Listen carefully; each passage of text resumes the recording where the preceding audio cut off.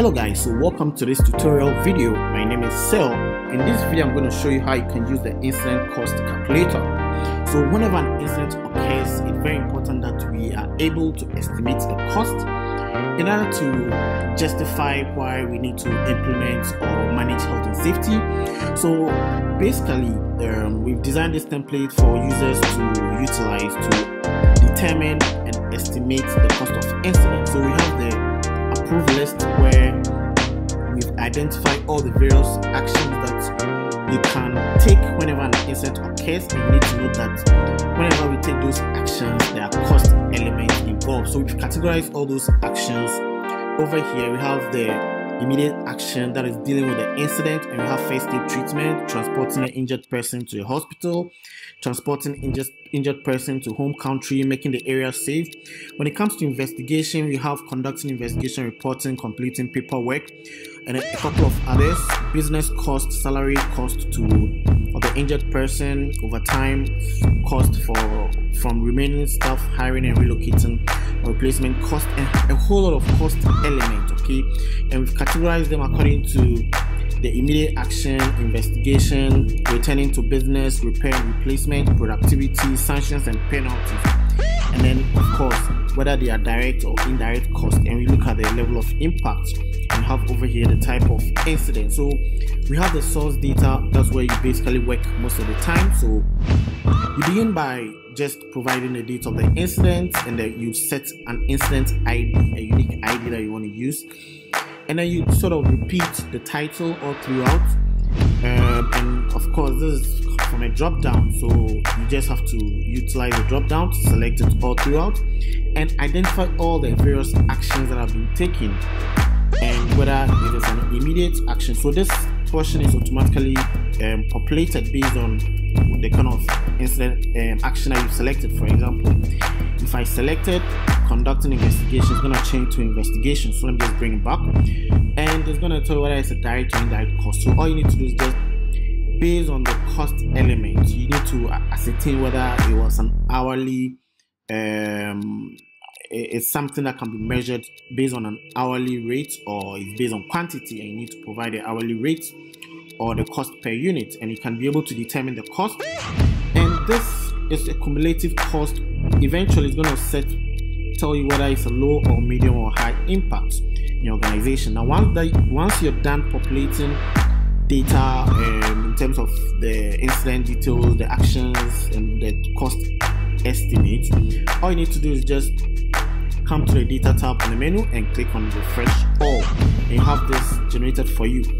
And we have all these other reports: cost by case ID, cost by incident type, direct and indirect cost, cost trend, all of that populated for you. And these are some of the graphs we put together to make up the dashboard. So on the dashboard we have the direct cost.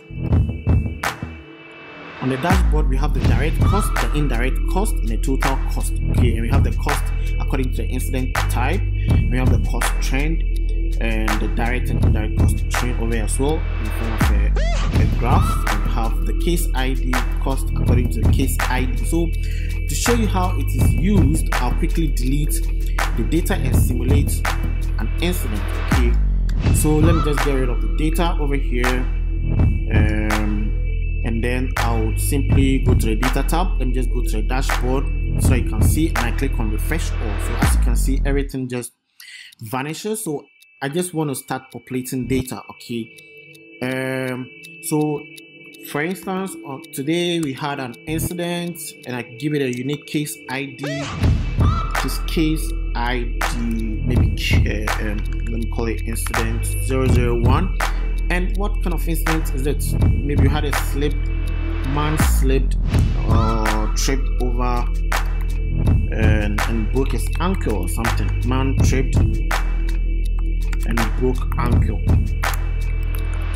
And what kind of incident would that be? So for instance, man tripped and broke his ankle. We can say that was a lost time incident because the person has to be away for a couple of days. So what kind of action did you take? First and foremost, you're gonna look at dealing with the incident. So of course, the person broke an ankle. There's gonna be a bit of first aid treatment initially there. And we're also going to look at transporting the person to the hospital. And we're also going to look at let's say immediate staff downtime, so we had to stop the work.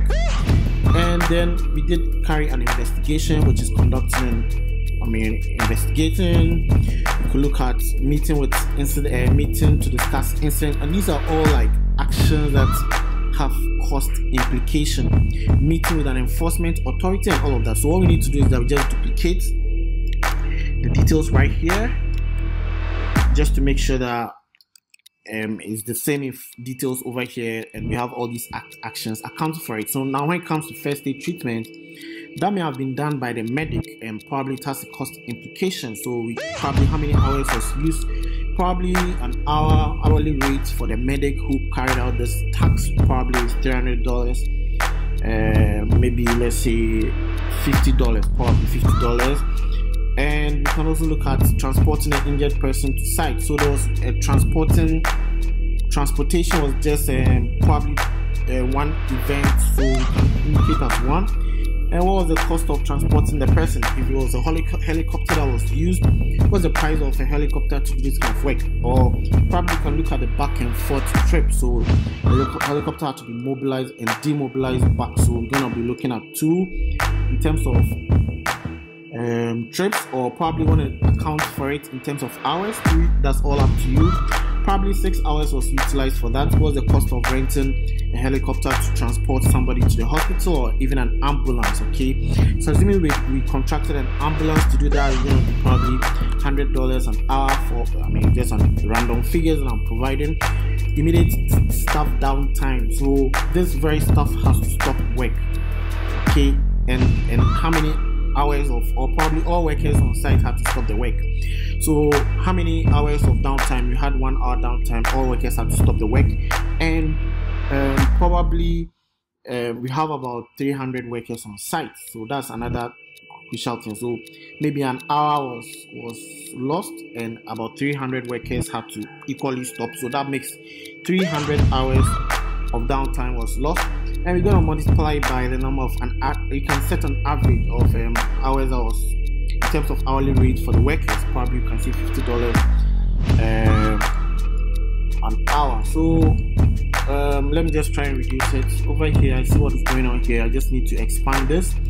So let me just unprotect the worksheet. The password is over here, SHEQXEL ICC. So I just come here, unprotect, and let me put it in there, SHEQXEL ICC, that's incident cost calculator. And let me try to protect it back, but this time around I want to make sure that you can format the columns and the rows as well. So if I then of course you can then be able to move things around like this. So $100, $10 for an hourly rate for 300 workers who had to stop the work because of this gentleman. We also look at investigation, reporting. We can talk about probably 5 persons involved in the incident investigation, and they all had to allocate about 10 hours of their time for this, so that would probably make 50 hours. And then we can look at the hourly rates for all of them. Probably they set a budget to pay them probably $10 an hour for conducting investigation, if that is really the case. You can look at meeting to discuss the incident. So obviously probably 3 hours was allocated, and probably $10 per hour allocated for carrying out an investigation. We can look at, bear in mind that it's not always going to be direct. There's always going to be indirect costs, those kind of costs that you cannot really quantify. Some are even intangible and all, so you need to just take note and estimate some of the costs.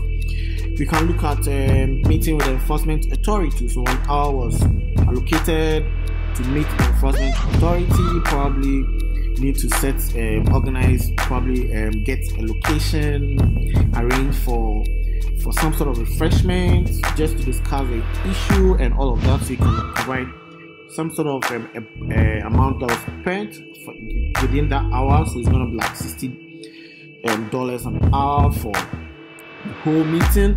So once you're done, you just come to the data tab on the menu, and then click on refresh all. And as you can see, in July we had a lost time injury, and this is the breakdown. We have the direct cost and the indirect cost, total cost showing over here. So at the end, it is based on the kind of actions that are in here in the approved list, so you can equally review it, add more if you think we've not captured a lot more. It is all up to you. So we are trying to make sure that you have a systematic approach of estimating cost of incidents. So that's just how it is, guys. So this is a very special tool. Let me quickly bring back the old data. I don't want to change anything, so let me bring it back. All right, so I brought it back.